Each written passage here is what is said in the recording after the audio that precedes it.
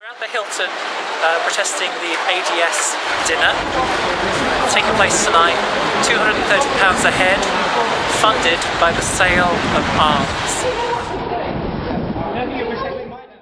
The guests arrive for the dinner.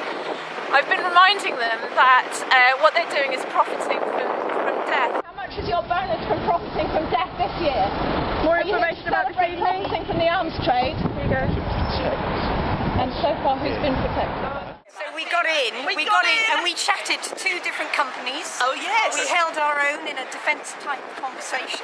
Yes! And we got handshakes and introductions and everything. Yes. Then we went into the ballroom and then I went up onto the stage and I had my speech ready and I was there for quite a long time. Unfortunately, there's no switches on the microphones.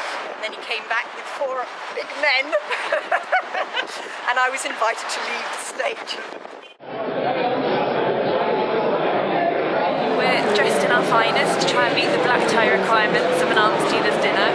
Obviously we couldn't afford the £230 price tag, but wearing black and white seemed to get us far enough to sow a little bit of mischief. I managed to hand about 40 leaflets out to arms dealers who were gathered there before they realised what they were receiving. Then made my way into the ballroom and left some pictures of the victims of their work on their tables, so hopefully the dinner won't go down quite as well tonight.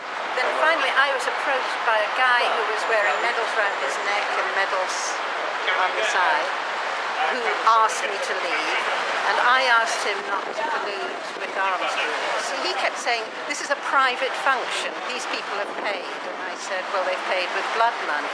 Subsidised at the cost of our NHS, our education and our economy. They are making money out of other people's lives and out of people dying, and they think that they're great businessmen, and they are not great businessmen. They are entirely subsidised by different governments, and all they're doing is escalating war and making the situation worse. They are not about defence at all. Their moral ground is non-existent. The people are absolute worms. They're making money out of other people's suffering.